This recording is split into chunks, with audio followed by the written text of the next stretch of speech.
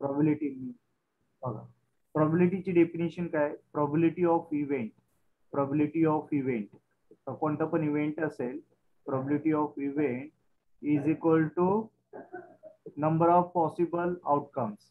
Number of possible outcomes काय असणार आहे?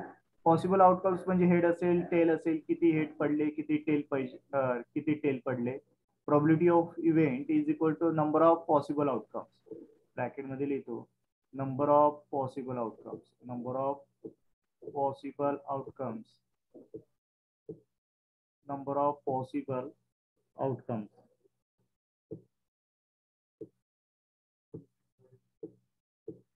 number of possible outcomes,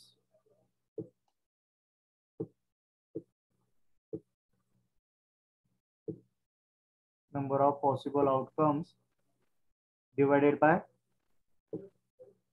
total number of outcomes divided by total number of outcomes divided by total number of outcomes divided by total number of outcomes.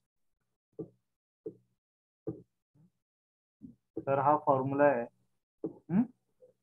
बघा आता question काय दिलाय? A bag contains 3 red balls and 5 black balls. तर एका bag मध्ये 3 red balls आहेत and 5 black balls आहेत. A ball is drawn at random. A ball is drawn at random from the bag. What is the probability that ball drawn is?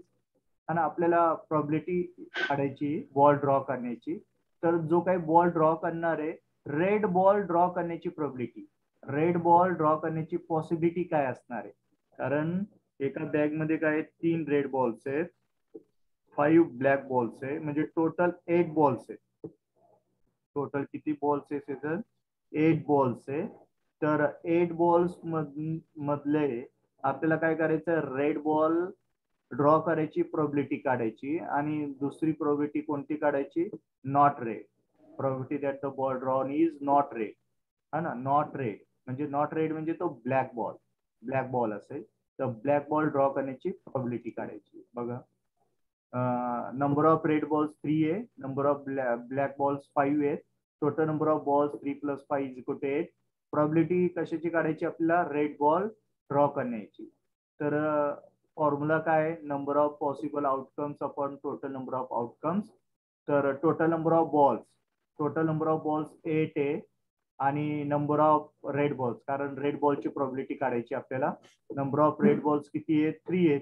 Number of red balls किती आहेत? 3 आहेत. तर आपला answer काय येणार? 3/8. तर असंच ठेवायला, डिवाइड करू नका. नंतर प्रोबॅबिलिटी ऑफ नॉट रेड, आणि आपल्याला रेड बॉल नकोय, म्हणजे ब्लॅक बॉल पाहिजे आपल्याला. तर ब्लॅक बॉल्स किती आहेत? 5. किंवा काय करता येईल तुम्हाला, हा फॉर्म्युला नाही वापरायचा तर वापरू नका, किंवा असं करता येईल, प्रोबॅबिलिटी ऑफ नॉट रेड, तर नंबर ऑफ ब्लॅक बॉल्स किती असेल? 5 ब्लॅक बॉल्स आहेत आणि टोटल नंबर ऑफ बॉल्स किती? 8 आहे.